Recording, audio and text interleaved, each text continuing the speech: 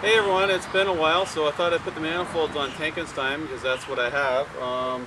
Things are just a little bit hectic still here right now. I'll give you guys an update at the end of this video.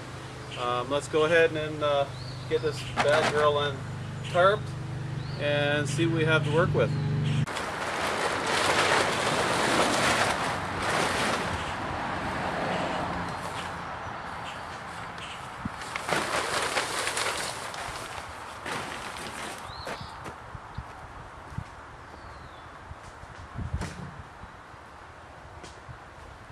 Okay, this is where I kind of left off about a month ago.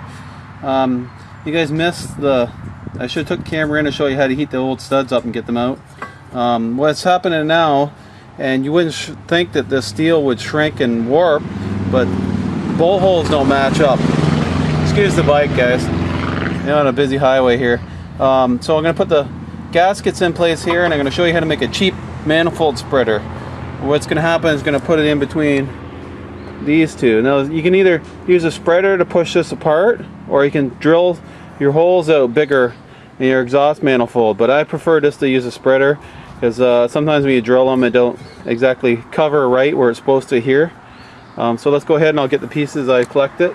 Used pieces, I'll show you how it goes together. Okay, I apologize right now if you hear any wind noise, but anyway, you're going to need 4 pieces. You need a flat washer, a 3/8 nut, and a hardened 3/8 bolt. And this here is a brake caliper slider. It's part of a GM slider pin. Some of you may recognize that. So we're going to go ahead and put it together, and I'll show you how that works in a second. Okay, just ran the bolt down, put the washer here so it doesn't bind against the tubing. Now you can use anything you want. I'd like to use this slider pin part of it because it's really hard. Okay, you stick it together like this, and you can guess what's going to happen now. So when you take your 2 wrenches and open it up, it's going to push apart the manifold down inside of here like this. Okay, now we need to do a slight modification to this so it doesn't slip off. We're going to grind a hollow spot in here and on here.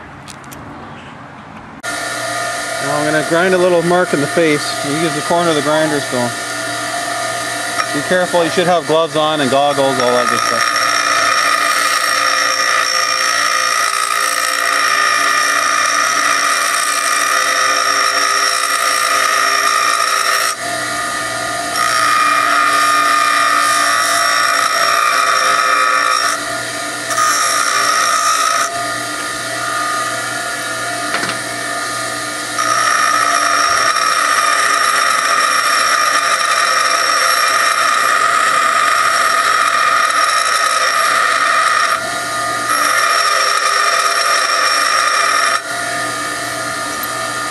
Just like that.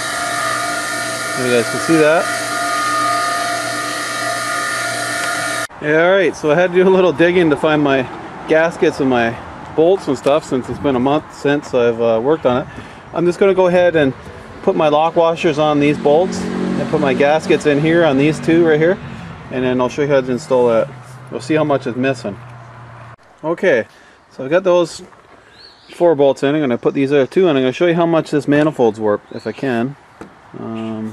Let's see if you guys can zoom in here. Alright, I got a bolt stuck in the bottom. How well this is going to turn out. You see the hole right there? Right there, look. You know, if you could go cross thread it, go like that, you might cross thread it. You don't want to do that, but you can see how much is missing. You know, you could drill the last 2 out, but you want this to match up with the gasket perfectly. So let's go ahead and install our homemade expander tool on that, right in there. Let's see if I can get you guys set up to a good camera angle here. Okay, this should work now. Now you see I've notched it that way and that way. That's going to sit right on there so it doesn't slip or turn, whatever you want to call it. Now, I'm trying to stay out of your guys' way here, but it's pretty much impossible. Get that all the way out. Now this is a common problem for GM too. I'm not sure if any other of the engines like Ford or Dodge have this problem. I haven't run into it, but it's usually just GM manifolds. I robbed these off my other motor. They're supposed to be for my truck and my turbo project, which never I've never finished yet. Haven't even looked at it. Okay, so now we're just going to hold this until it gets tight enough, and it should dig in and hold it by itself. Okay, now if I you guys zoomed in enough, you should be able to see the clearances disappear where the bolt is. I'll go nice and slow so it'll make you guys sick here. Okay, you can see the bolt here, and you see what's happening. I'm just going to crank on it till I can get the bolt started. It doesn't take much either, most times. Now I've never broke one yet, but word of warning, it probably, see it almost start there. It could probably happen, so if that happens then your manifold's no good anyway. They could almost start it there. Here are a couple more cranks here. Still not. Oh, knocking you guys all over the place here. Oh. Let's see if you guys still see. No. Yeah, okay. I'm gonna move you around here a little bit. Still not exactly where I want it to be.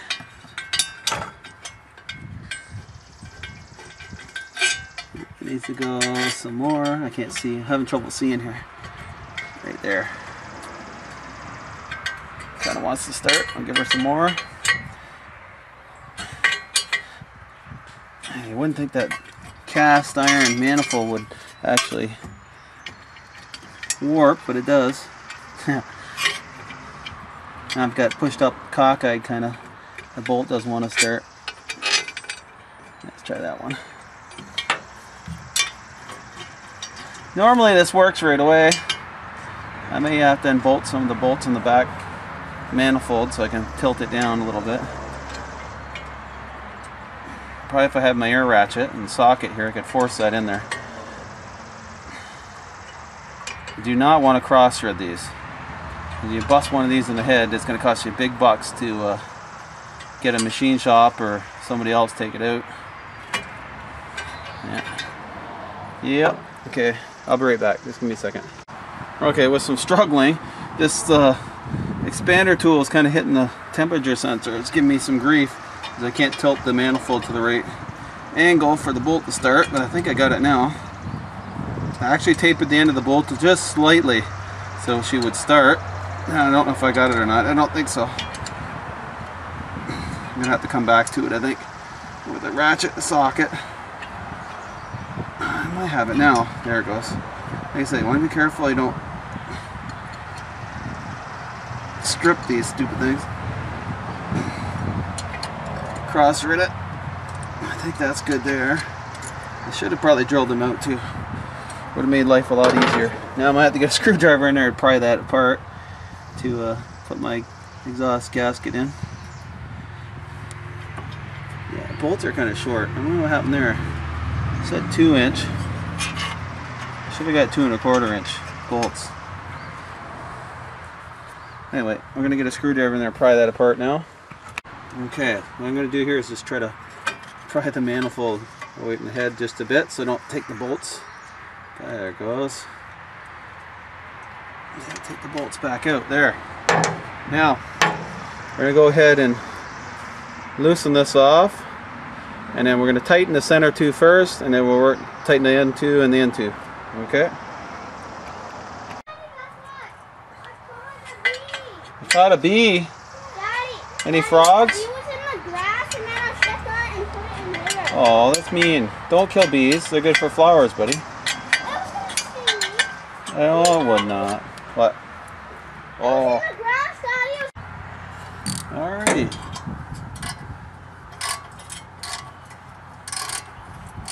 Well, it's probably a torque to this, but you'll normally just go by feel, so.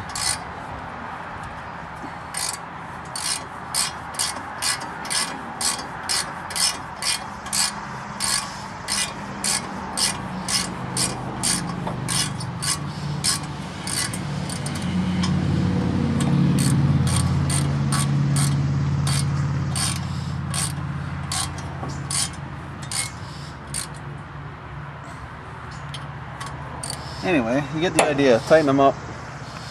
Definitely use 2 1/4 bolts. 2 inches aren't long enough for these manifolds, so I'm going to go get some more. Home Hardware, here we come again. I have some used ones around here, I'll just finish up with that. Okay, so next step is to install our studs. See, I got one here already. And we'll get ready for the pipes. They might have to wait a little bit.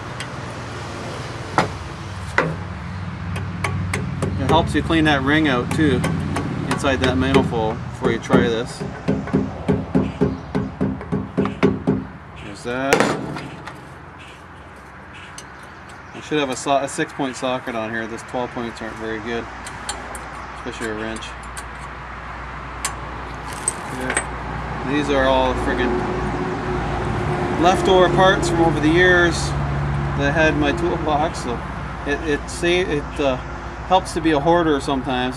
People don't get that sometimes. They even have some flanges somewhere in the garage for this. Now I just need to make my pipe and a muffler. You guys are going to see how I'm going to do that. But there's one side. I'll repeat on the other side the same process. Alrighty, so I have both manifolds on now. We're going to spark her up here and see if she sounds a little different. I might make this a two-parter, I don't know. I have to make my pipes, and I think I've decided on side pipes out the side here, and then have it blowing straight outside, because I want to keep the motor and anything hot up front contained, keep it away from the back, because I want to put another set of seats here so I can take passengers, and like have it removable so I can have a hydraulic lift and a winch on the back so I can use it for skidding firewood too. Okay, so we're gonna spark her up, and I got a new used air cleaner, and I'll have to heat these up a little bit, put these in. I waited too long to put my studs in, but okay, regardless.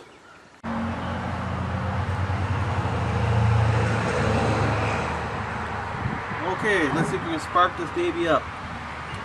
I need to put an ignition switch in pretty soon too. This is kind of even getting a little bit annoying.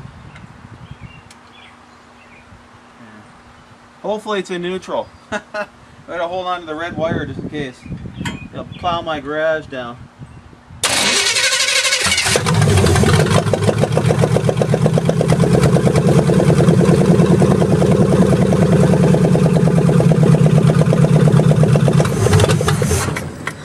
Oh, a little bit cold. I think the choke's on. Try that again.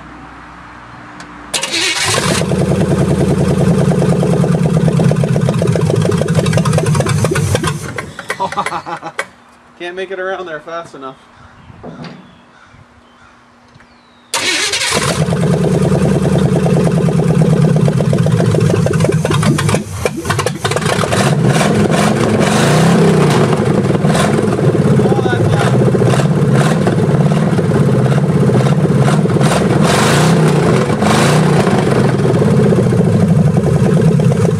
I love that.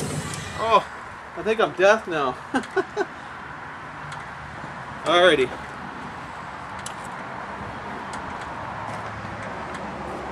Alright guys, and this might be a two-parter because I don't have any parts to finish this. I need to make my, like I said, my pipes coming from here. I'm going to put the muffler in here somewhere, and I'm thinking of using some Vex mufflers. They're on sale right now for 24 bucks a piece, I think. And I'll put it, big square muffler right in here or down there, I'm not sure yet. I want to keep everything hot, like I said, in here, and then make a side pipe come straight out. Alright guys, talk to you later. Hope you enjoyed that.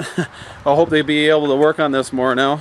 I was still not sure if the wife's in remission. They botched the bone marrow test last week, so we still have to wait for that, and I'm pretty sure she is though, because they're not in too much of a hurry. Just by the looks of her blood, it looks like she is. But and we still haven't found out if her sisters will match for the stem cell transplant. Each sister has a 1 in 4 chance of being a match. She has 2 sisters, so that's 50% chance. So that's all we can hope for. So at this point, anyway, I'll talk to you guys later, and hopefully I'll have another video this week. Okay, talk to you later.